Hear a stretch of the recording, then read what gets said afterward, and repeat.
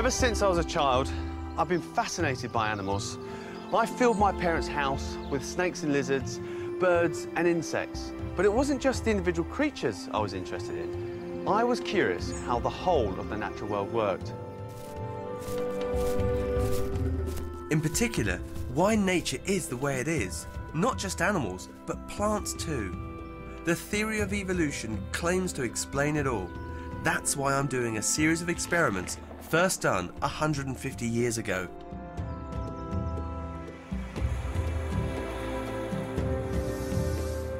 It's beautiful, isn't it? I will introduce a snake to a troop of monkeys,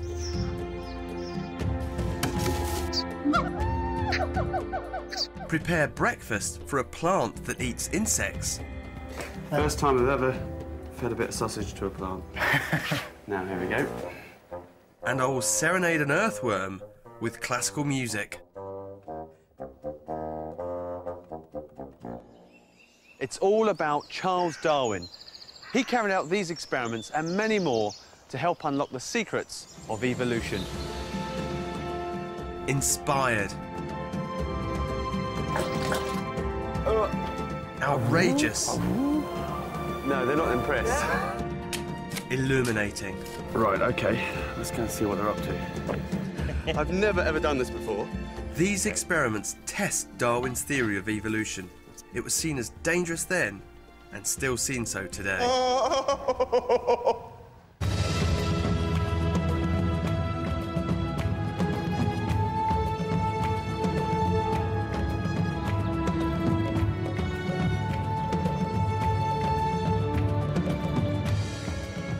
Charles Darwin's voyage to the Galapagos Islands is the stuff of legend.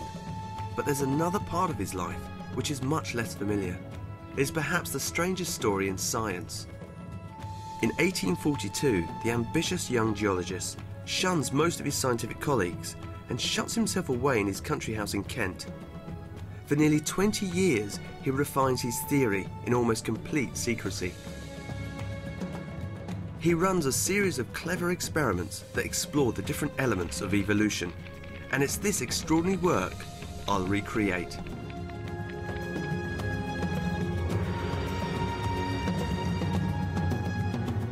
What's remarkable is that Darwin hides the manuscript that could change the world forever in a cupboard under the stairs.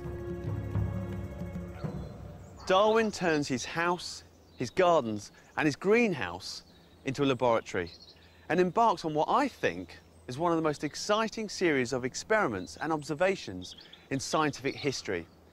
Piece by piece, Darwin builds up his picture of evolution. This journey is as full of adventures and unexpected challenges as the one he made around the world.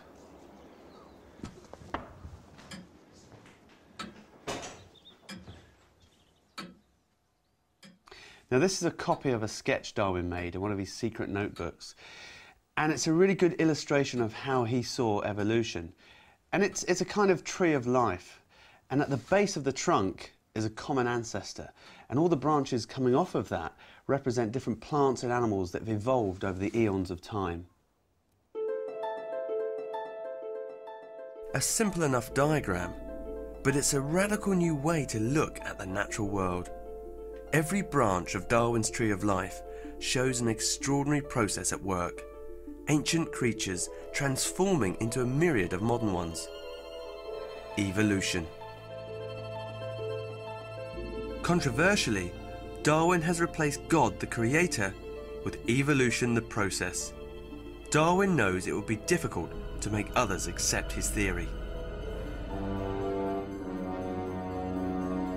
The church will attack him. The scientific establishment will ridicule him. Even his own wife Emma, a devout Christian, disapproves of his work. In his modest study, Charles Darwin works on the biggest idea in biology.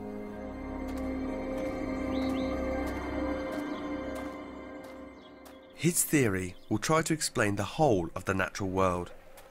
But as he ponders the complexity of life, he must have wondered where to start. In the end, his first experiment is quite unexpected, almost random.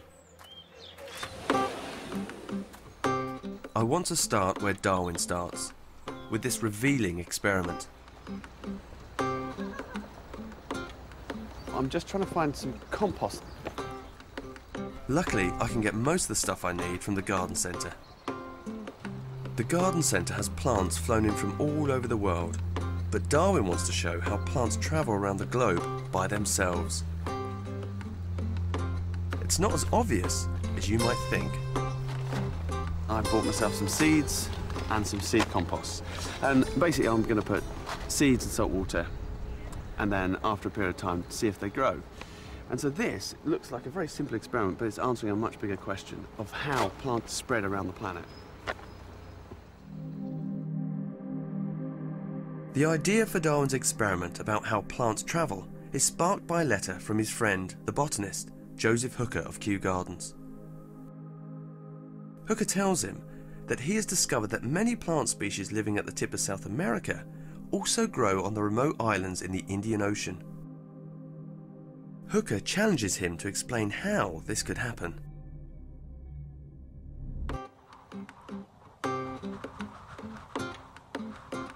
So, to see how Darwin answered Hooker, I'm going to my farm in Suffolk, where I'll recreate his seeds experiment.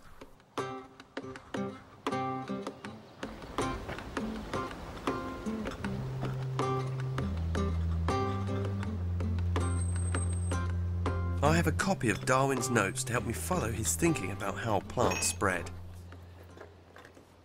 Open up the notebook. So we need 35 grams of sea salt for every litre of water. It's almost like a Charles Darwin recipe.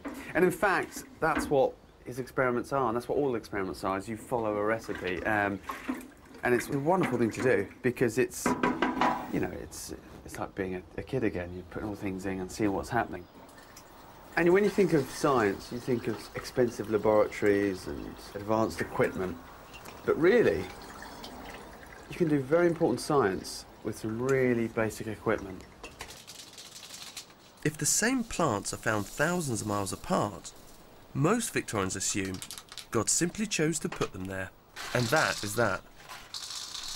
But Darwin sets out to provide a scientific explanation which doesn't require the hand of God.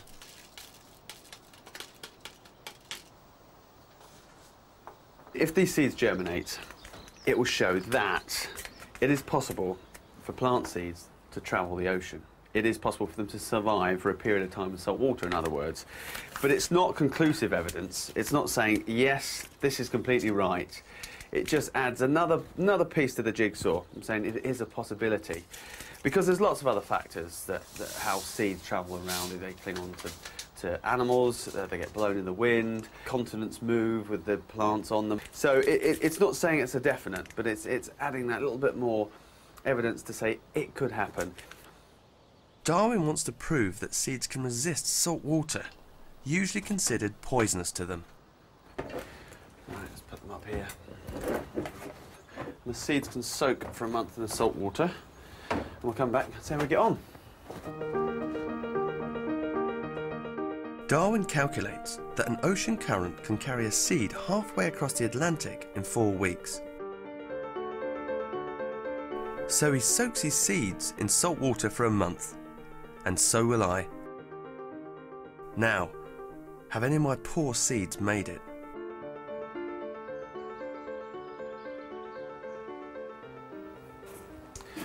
Right, they look completely different. Let's get these Oh, they absolutely reek. I'd be very surprised if any of these seeds have survived. Oh, they're like old socks or something. It's like a compost. It's like that real sort of rotting vegetation. Right, okay. So I'll pour them in here. Ugh. Ugh. Ugh. Oh, good Lord. Smell that. That is vile. Plant these quickly. Ugh. My hunch is the ones that smell the worst have been destroyed by the salt. Perhaps a few of the less pungent have survived. Right, okay. Tomatoes. Oh, they're all congealed together. Let's see what these guys are like. Actually, they're not so bad. That's all right. Let's grab some of these with the tweezers. And finally, get to plant the seeds. Right, let's pour the last of that away. Okay, I'll put these on here and we'll see if they germinate. I can feel Darwin's excitement about the experiment in a letter he sends to Hooker. All I want to show is the possibility of a few plants being transported by currents. And by Jove, I will.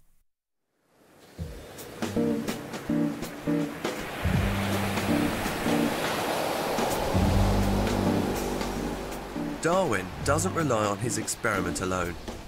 He writes dozens of letters to seafarers and shipwrecked sailors to gather valuable information about plants in remote corners of the world. So I've decided to visit Southwest Ireland to find out more about how plant seeds travel from marine biologist Dan Minchin. And we're here today on this beach in Ireland to find evidence to support Darwin's idea. Yes, we look along the strand line because it's storms that come in from the open sea here. Yeah. And well, even on a day like today, it's not a storm, but there's a reasonably brisk wind blowing in. And anything on the surface could be blown up to the high water mark where all the floating weed and everything collects. And that's the place to look. So all this stuff along here potentially all has seeds in. There are some places that you can look in which are more likely to have seeds than others. Basically, it's seed compost, isn't it? There's a bit of drift fishing line that's come in here. And so seeds will be attached to that, will they? Or? No. You'd find them, it's nice and light, you see, but you'd find them at much the same kind of level on the shore. Just yesterday now, I found this seed here. This is a horse's eye bean. It's actually one of the ones that interested Darwin. And the coat of that, it's thick as the leather on your boot, you know? That is, isn't it? And you wouldn't be able to crack that open with your teeth. At sea, the tough covering of the horse's eye bean keeps salt water out. But once on land, if the coat is damaged, fresh water can enter. Then the seed swells up, bursts its coat and grows, just as Darwin predicts. As long as it only happens occasionally, then that's enough for him to prove his argument. It's a tough assignment for a seed because the great majority of them will not be able to develop. But it's not impossible. Along the coast, Dan Minchin has tracked down a remarkable flower. The seeds of this plant, the sea pea, have floated all the way across the Atlantic. Darwin would have been delighted to have known of these immigrants. These are really quite special because it's the only area in Ireland where I think they exist. And the parents of these particular plants are in North America, and their young are here.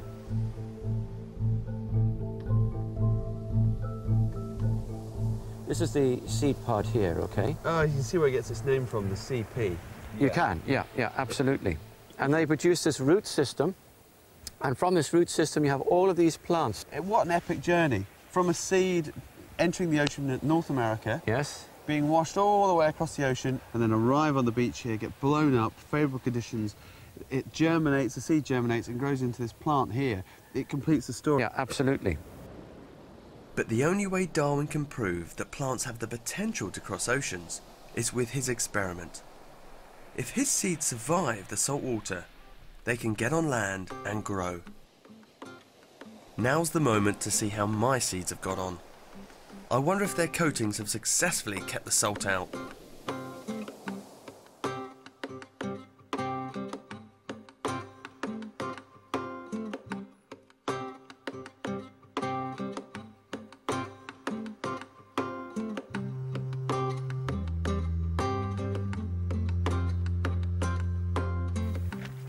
It's quite dramatic, really. We've only had 3 of these 6 plants germinate, so it's all or nothing, really. And it's a no-show on the peas. Let's go through this systematically. Right, OK. So first up, Tomato. Yeah, that's a germinate. So that's a tick. The tomato, onion and cress seeds survived. The other 3 failed. A success rate broadly similar to Darwin's. We've proved that some seeds can indeed make it through a whole month in salt water. A small-scale experiment with worldwide implications. 6 plants were enough for me, but Darwin seems to get carried away with this one because he studies 87 different types and then goes on to do even more experiments along the same lines. He does so many experiments because he's convinced that travel is a key driving force of evolution. When younger, Darwin sailed to South America and the Galapagos Islands, 600 miles out in the Pacific.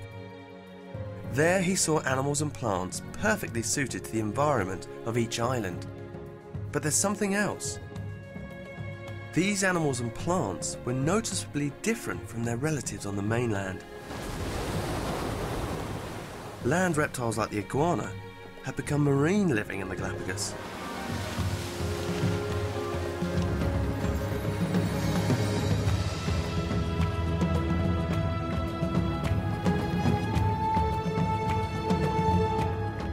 Darwin collected everything, including many small finches. But it isn't until he's back in England that he understands the full implications. One finch, the cactus finch, feeds on the prickly pear cactus. Another, the ground finch, has a thick beak for cracking seeds. While the woodpecker finch teases insects out of holes. Darwin comes to believe that all these different finches with different talents are descended from a single species, a small group of finches that must have been blown out to the Galapagos from South America long before. Over time, this one type of bird had evolved into many different species. But of course, Darwin being Darwin, he wants to know how had the finches done this? How did they develop new beaks? How could the birds pass on their new characteristics? Back in England, these questions preoccupy Darwin. But studying specimens from the Galapagos won't provide the full answer. So Charles Darwin does something extraordinary. This gentleman scientist leaves his respectable life of the country squire and makes his way deep into the slums of South London. He starts hanging around the pubs and the clubs, chatting to the locals. He thinks that they may know something of importance.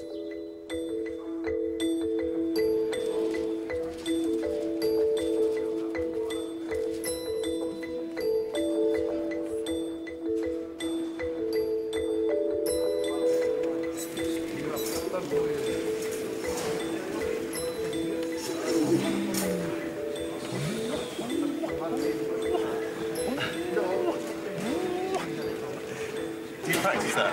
Yeah, I mean, I don't actually breed blowers now, but I used to for a long, long time. And yeah, I used to train them in the same way as we are now. Is the nodding important? Really, the more you can encourage them, the more to get them to respond. No, they're not impressed. Yeah, you're right. You're totally going one. That one's for it. I think I'm blowing mine up bigger than yours. She's very responsive, that. Yes, she is. I like a responsive hen. There you go. Darwin is fascinated by the weird world of fancy pigeons. He thinks there might be a useful parallel between what the breeders do to pigeons and what happens in nature to wild animals. He's keen to tap into their knowledge. Darwin writes, "Since my admission into 2 of the London pigeon clubs, I have received the kindest assistance from many of the most eminent amateurs. Like Darwin, I found the pigeon breeders helpful. I've got a little dovecot on the farm and I was thinking about getting some fancy pigeons to live in the dovecot, what do you think would be the best? You just want them to fly around. You want garden fantails. They're the ones? Yeah. Now, yeah, I know, but Mike, come on, be honest. I will fly mine out, they go up like dots in the sky, and they roll. I mean, they are a performer pigeon. Where can I buy pigeons from? Obviously, you two guys. The reason Darwin is so keen on fancy pigeons is that this extraordinary range of breeds originally comes from just one type of bird found in the wild.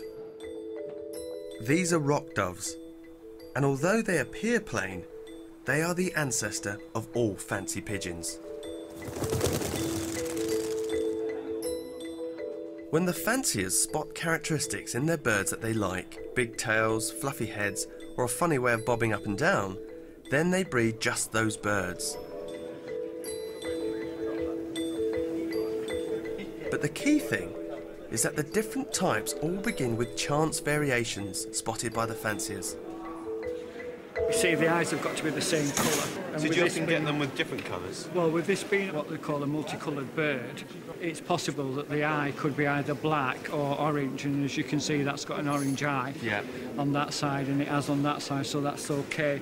If they've got a slight blemish in the eye, that would have been a fault, and it would have been straight back into the pen. So the breeding has to be very exact, so the breeders... Oh yeah, it's just to breed a good one. Yeah, so the breeders have to really look at their birds and think, well, that feature, I'm going to select that, and these will now be breeding birds, and the others I'll discard. Yes. So they're selecting all the time. Every year you select the best and breed from them and select again. Constantly improving, constantly improving. Yes. That's real artificial selection, isn't it? Yes. Yeah.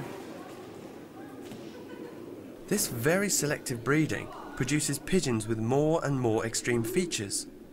One pigeon breeder told Darwin that he could create new feathers in 3 years, and a head and a beak in 6. All this outlandish variety has been artificially fashioned by the pigeon fanciers.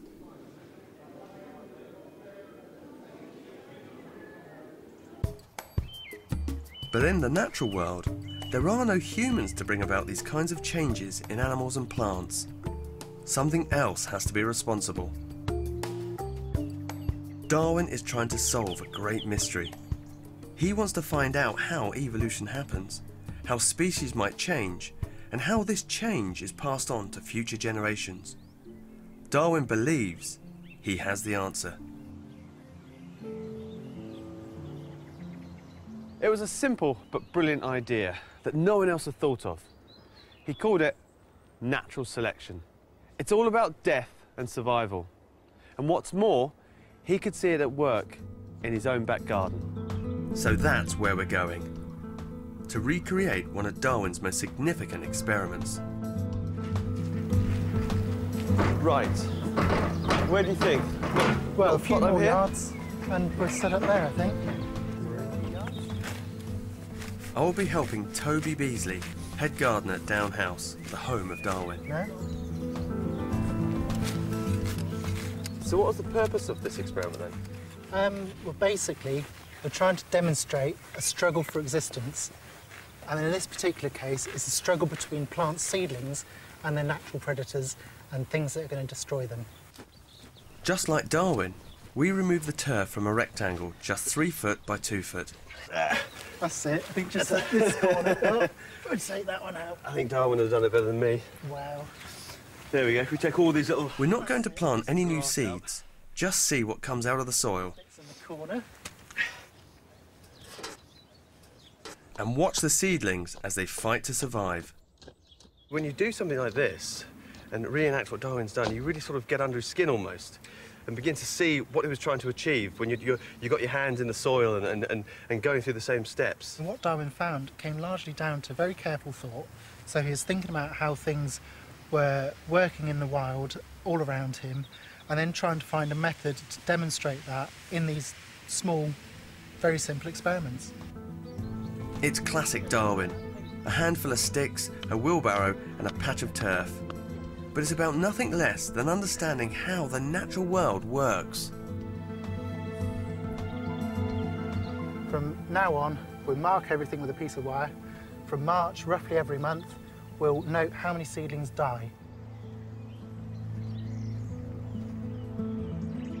Darwin's weed patch experiment is prompted by the brutal ideas of a political economist. Thomas Malthus was alarmed at the large numbers of poor people in places like the slums of East London. He calculated that the number of humans on Earth would double in just 25 years. Eventually, if left unchecked, the population would overrun the planet. The only reason the population hadn't run out of control is death. Death of the weakest through starvation, disease, and war.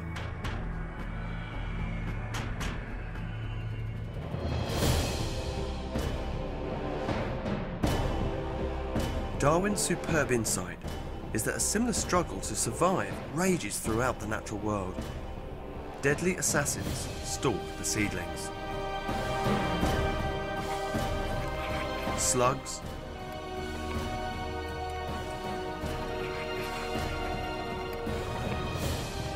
torrential rain,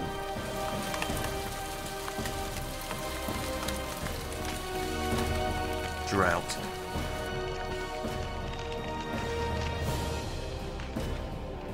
The best hope of survival: outdo your neighbour. Taste bitter to deter the slugs. Grow faster and grow tougher. Those who survive might live long enough to reproduce and pass on their successful characteristics to the next generation. This is the process Darwin calls natural selection. He writes, "It is difficult to believe in the dreadful but quiet war going on in the peaceful woods and smiling fields."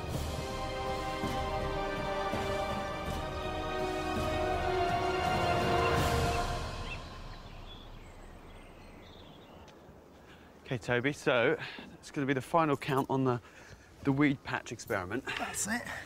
How's it looking so far?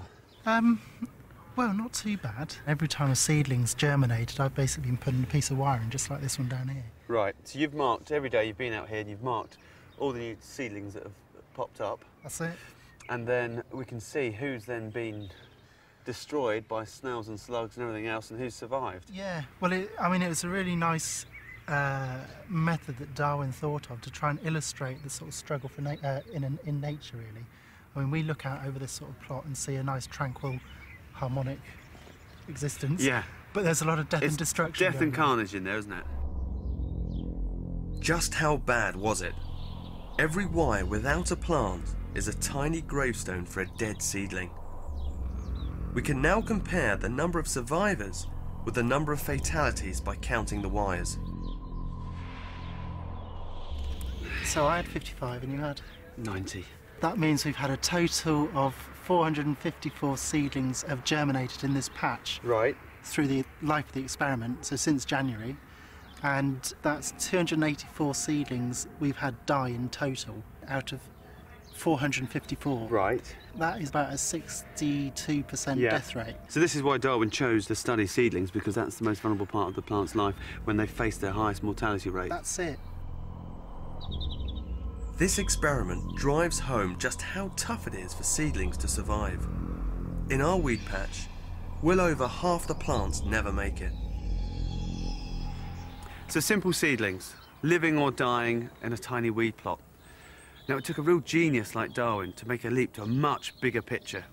Now, he could see across nature it was natural selection that decided who lives or who dies, who are the winners, who are the losers, and it's exactly that which drives the evolution of life on planet Earth.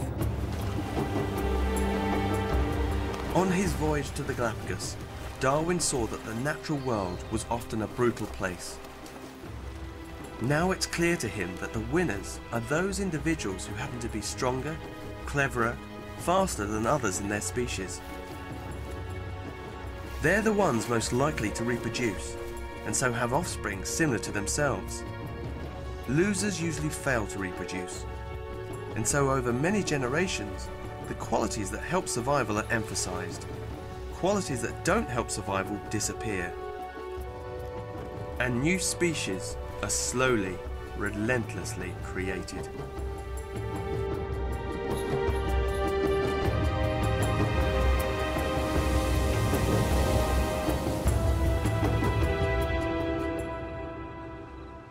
For Darwin, natural selection means the survival of the strongest and fittest. But he's not only talking about the physically fit, but also the best fit to the environment. This is more subtle and more interesting. To investigate this, there's no need for world travel. Darwin just goes around the corner from Down House, and so will I.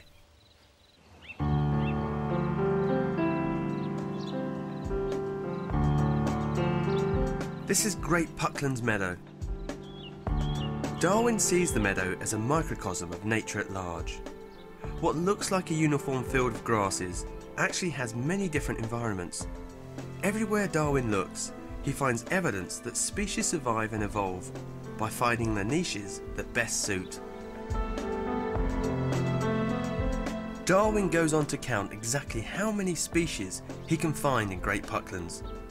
For 12 months, he crisscrosses the meadow and records everything. It's the first time anyone has done such a detailed survey of plant life. A century and a half later, I've joined staff from the Natural History Museum and others to repeat Darwin's study. But I need to know what to look for. What do I do? How do you do it? Observe is the first thing. I think that is the key, is don't just quickly look and think, right, that's all the same. You look at this piece of grassland here and quick look, you probably think, one or two things. There are probably about 20 different species of grass here. This is Coxfoot, Dactylus glomerator, one of the commonest British plants. Here's another one. That's a different plant. That's false oat grass, another extremely common plant. Let's find another one here. That's Yorkshire fog, another very common. So I've got 3 just within a hand's reach, and probably if I go a little bit further away, there's another one there. Wavy hair, no, Deschampsia, hairgrass, another one, 4. So you can see very quickly, even though if you don't know the names of these plants, they're different. You can see just by looking at them, you can see they are completely different. I never thought I'd be so interested in how many types of grass I can find in a meadow. Darwin reveals that this one meadow is crammed with many different grasses and other types of plant, all jostling for survival. He counts 142 species. We find almost as many, an impressive tally in a single meadow. Plants, like animals, fill different niches. Certain plants are better at living in slightly wetter conditions, slightly drier conditions. For example, here, the top of this hill here, we're on Pucklands Meadow, the soil is slightly acidic, so there are plants here that like slightly acidic soil. And as you go over the hill on the edge down there, you go into an area where the soil is chalky. So plants, like us, we tend to sort of fit what's best for us.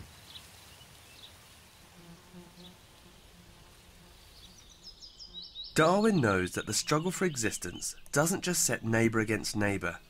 He's the first to realise just how intricate the connections between plants, insects and other animals can be.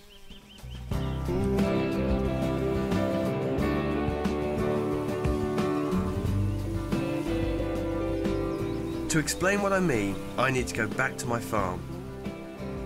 Darwin never did this experiment, but he does describe the thinking behind it. That's enough for me to run it with the help of my mate Dolly. Through here, Dol. In this wheelbarrow, something slightly unusual. It's some bumblebee nests. And these are for an experiment I'm going to carry out. And it's an experiment that Darwin didn't really have a chance to carry out. So it might be a bit hit and miss. It doesn't just include bumblebees. It's going to be a bit of fun. Through here, Dolly. Okay. The experiment begins with a surprising suggestion. The number of cats on a farm will affect the amount of red clover in nearby fields. On the surface, cats and flowers look as if they've nothing in common. But delve deeper, as Darwin does, and you begin to see that life connects in curious ways. Cats eat field mice, of course. Less obvious is that field mice can wreck bumblebee nests and eat young bees. So Darwin realises the more cats in an area, the more mice get eaten. And therefore, more bumblebee nests should survive. But that's not all. Red clover can only be pollinated by bumblebees. So, Darwin's prediction The more cats in an area, the more red clover. Right, let's put these hives out. We should put this one. Put that one at the end. So we're putting these hives here because it's close to the barn. And they're close to the barn because that's where the cats live. Yeah. And the idea of having the beehives close to cats is that the cats will scare away the field mice. And the field mice raid the beehives. They raid them, and they eat the young bees and everything else. If we're close to the cats will chase them away, and hence the bees will be safe. That's the theory. That's the theory. So the first set of hives next to the barn should be untouched. We're going to put a second set of bumblebee hives in a field as far away from the cats as possible. Got that? You put that over there on that side. And I'll put In the mine- middle or the end? We'll put it in the middle. I'll put mine at the end. Okie dokie. This is the second site, and we're going to put these out exactly the same way as we've done the others. Okay. The only difference here, no cats. So these beehives should be attacked by the mice. But it's not as simple as that. I mean, you've got foxes here, you've got owls, all lots of other predators, stoats and weasels. Yes. So we'll see. But the main difference between this site and the other site is the fact that there's an absence of cats. Our whole experiment depends on a field mouse willingly entering a hive of bumblebees. To check this out, we caught one and tempted it with a bumblebee nest to see what would happen.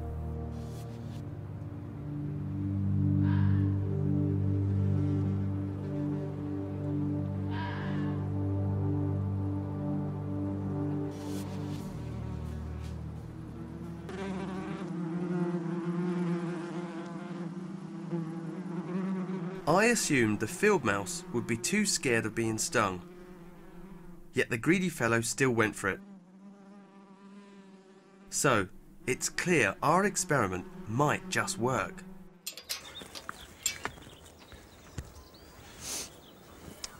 Right, time to check out the bumblebee hives. These ones are near the cats. Now, what I'm looking for is any predation by mice. So, let's have a look at the first hive. There's a couple of bees poking their heads out.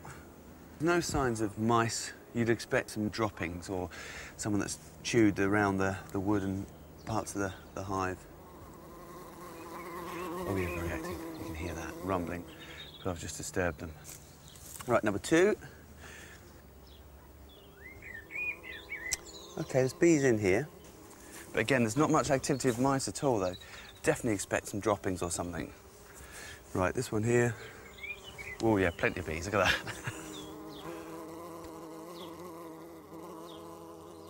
So it looks like they're either very lazy mice or the cats have done their job here.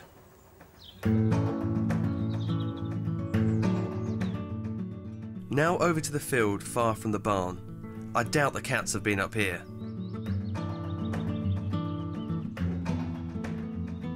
Now, the bee just flew out. Yeah. Okay.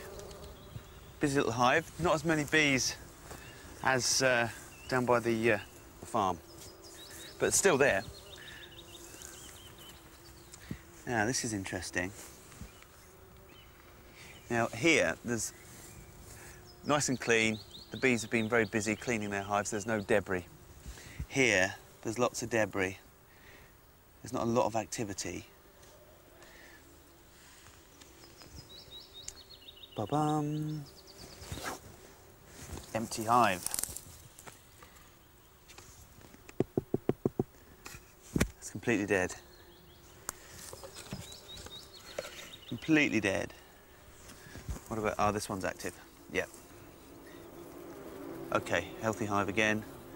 Not masses of bees, but still bees there. This one completely dead. So, has a mouse done this or not? There's all this debris here and these tall weeds, so it looks like a derelict house. And there's even looks like dried mouse droppings here. And unfortunately for these guys, it was the end of the road. The results are in. Out in the field, one hive has failed.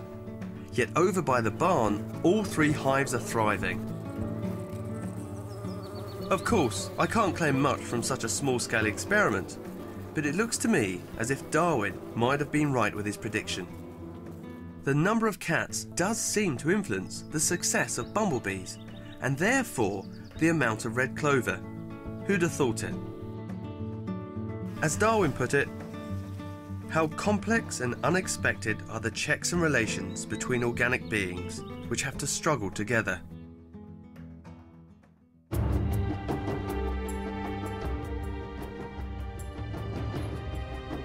Darwin's experiments have built up powerful evidence for his theory of evolution. But he is well aware of a weakness at the heart of all his research. The ability of seeds to travel the world,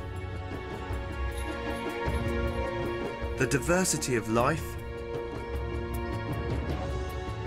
the struggle for existence, the evolution of new species. The weakness of Darwin's theory is the length of time it all takes. He knows that the wheels of evolution turn very slowly. Without enough time, without millions upon millions of years, evolution simply could not have happened. Darwin has to establish the true age of the Earth. By good fortune, his house is perched on the edge of the South Downs. It sits on the geological clue that might help save his theory.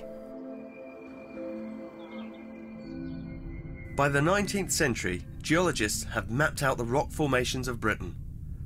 They have discovered that the North and South Downs are actually the remains of an ancient chalk mountain nearly 50 miles across.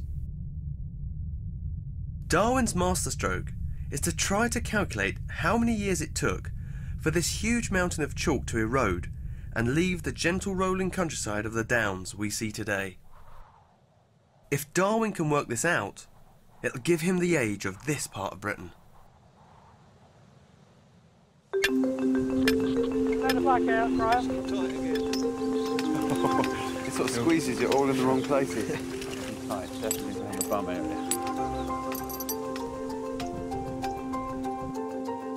To help him figure out the rate of erosion, Darwin takes an interest in coastal cliffs. That's why I'm here, with a dozen Coast Guards and Rory Mortimer, Professor of Geology at Brighton University. We've got 50 metres of cliff here, something like that, 50 metres. And we're going to go down through a little time elevator, looking at the layers as we go. So it's like a time machine? Yeah, fantastic. OK, it's not the first time you've done it. No, first time for you. First time for me. A little bit nervous. The pigs will miss you. They will. Hang on. There's your... In Darwin's day, estimates of the Earth's age differ wildly. Based on a literal reading of the Bible, some theologians plump for just 6,000 years old. Darwin knows this is way too recent.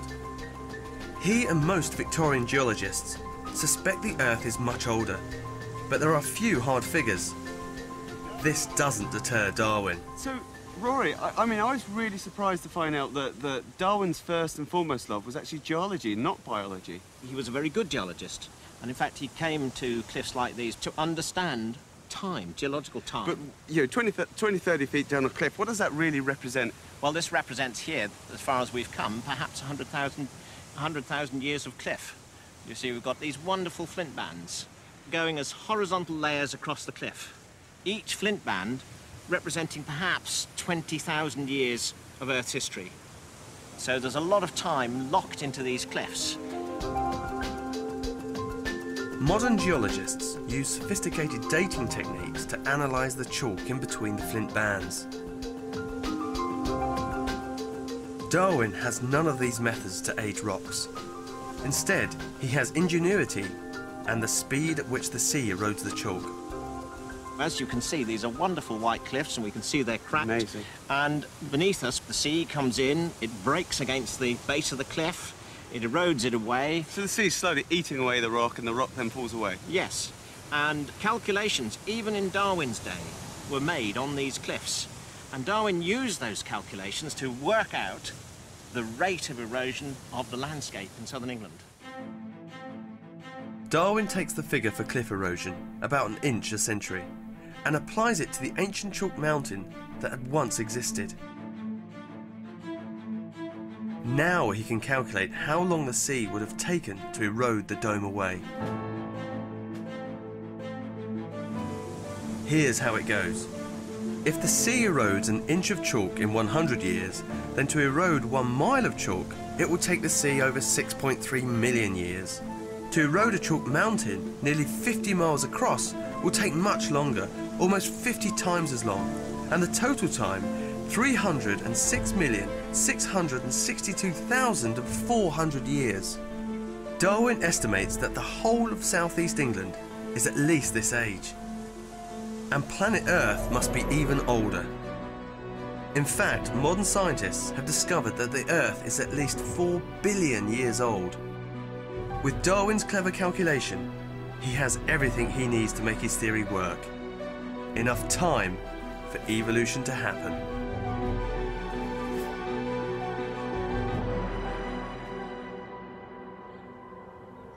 Even though much of the science is in place, Darwin still lacks the final element, the confidence to make his ideas public. From the start of his work, Darwin worries about the scientific and religious backlash. When he first recognises the power of evolution, he writes, "It's like confessing to a murder." His wife Emma is in no doubt about the principal victim. God is missing from her husband's universe. She feels her husband risks eternal damnation. Think how hard it must have been for the two of them. Although Emma loved her husband, she was a devout Christian, and she was really worried where his work was heading. So what did they do about the problem? They avoided it. Night after night they sat here and played backgammon, not talking about evolution. Typical of Darwin, he keeps a record of every game they play. I wonder how Darwin can gather so much evidence in support of his theory and still be reluctant to publish. So I asked Professor David Cohen. He hides his theory. He really delays, keeps it virtually a secret for many years. I mean, he only tells one person during a 15, 16-year period about natural selection. You know, the calm, the sort of the bright face of nature, having underneath it this war of all against all. And part of his job as an exponent of this theory is to bring people to understand the relationship between the harmony in nature and the beauty in nature and the diversity in nature and this individual struggle that's going on underneath between, you know, all organisms. What Darwin has discovered in natural selection is a law that explains the origin of species and the origin of adaptations. In other words, all the diversity of life. And it pushes God out of that business in a way that, in a sense, the discovery of gravity pushes God out of controlling the fall of every feather. At the heart of Darwin's theory is the idea that species evolve over millions of years. Go back in time and you find that all animals have common ancestors. Find these shared ancestors and you find proof of evolution.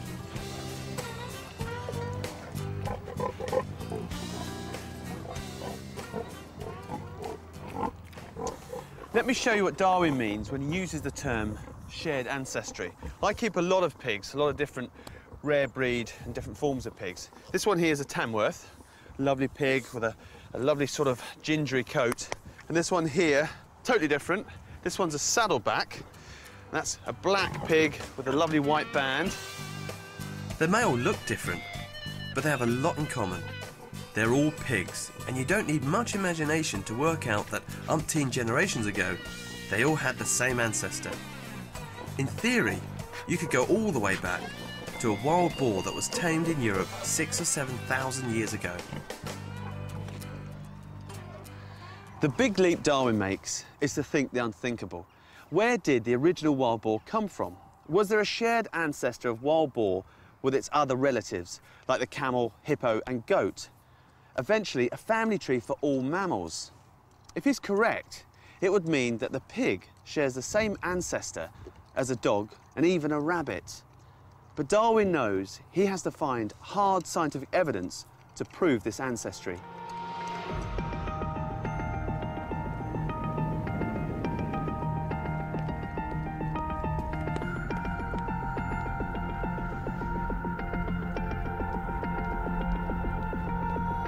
One obvious place to look is fossils. We take them for granted, but in Darwin's day, they're big news.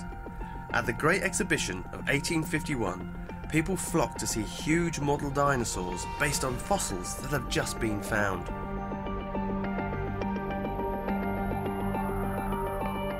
Some think fossils are animals that failed to make it onto Noah's Ark and drowned in the flood. But Darwin is sure there will be key evidence that animals have evolved. He expects to find fossils of intermediate forms that provide the link between different groups of animals.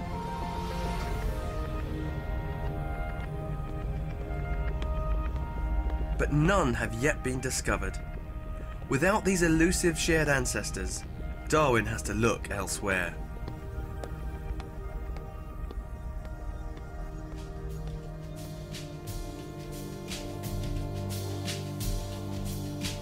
He goes back to the womb. It's an ingenious move. Darwin compares anatomical drawings of different unborn animals.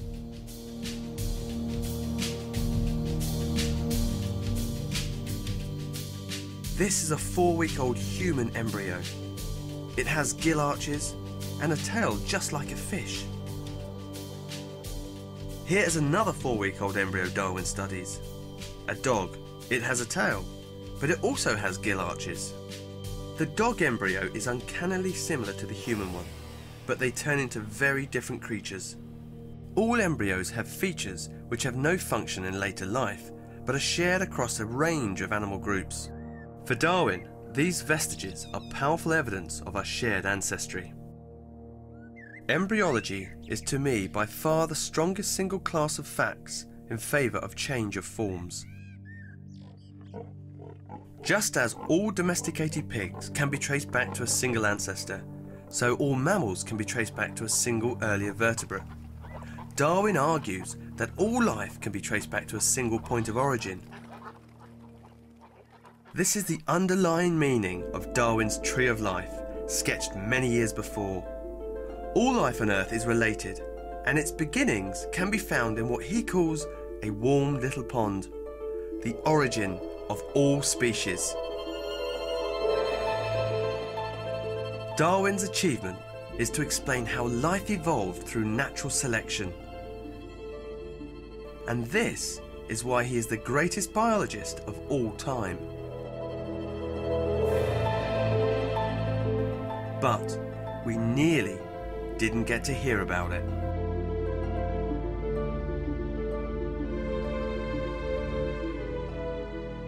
Darwin outlines his theory and then hides the manuscript in a cupboard underneath his stairs. He's terrified of the reaction if he publishes. After all, he's sure his theory explains life on Earth without the need for God. Darwin is also a perfectionist, and he thinks that his ideas can be improved with just one more experiment or one more observation. In the end, he doesn't choose to publish, he's forced to. Here's what happened. In the early summer of 1858, a young naturalist working in the tropics, Alfred Russel Wallace, sends Darwin a draft of a paper for his opinion. Darwin is horrified by what he reads, because Wallace has come up with the same theory, evolution through natural selection. Panic-stricken, Darwin writes to a friend, "I never saw a more striking coincidence. If Wallace had my manuscript sketch written out in 1842, he could not have made a better short abstract." All that research, all that waiting, and now the credit for his life's work is about to go to someone else. It seems particularly harsh on Darwin. Wallace's theory is still in its infancy. Darwin has toiled for nearly 2 decades to back up his theory with observations and experiments. Darwin's friends suggest a solution. Later that same year, an outline of Darwin and Wallace's ideas on evolution are presented in a joint paper at a small scientific meeting in London. Remarkably, those present failed to grasp the full implications of the theory. Now Darwin feverishly turns his manuscript and experiments into a book. It takes him 16 months. This time he is determined the world will take notice. On the 24th of November 1859, Darwin finally publishes On the Origin of Species by Means of Natural Selection.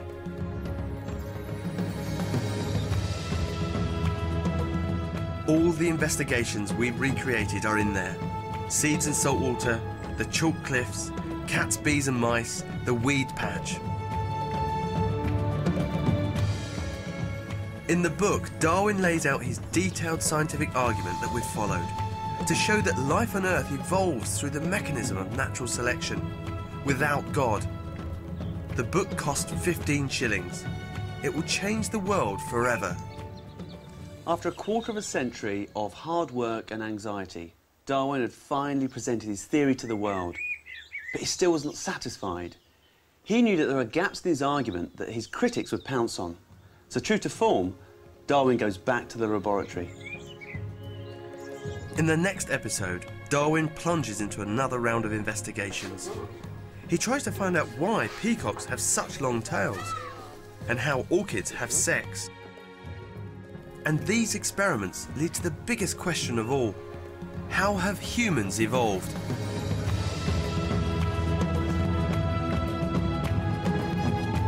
Darwin provokes a storm of controversy that still rages to this day.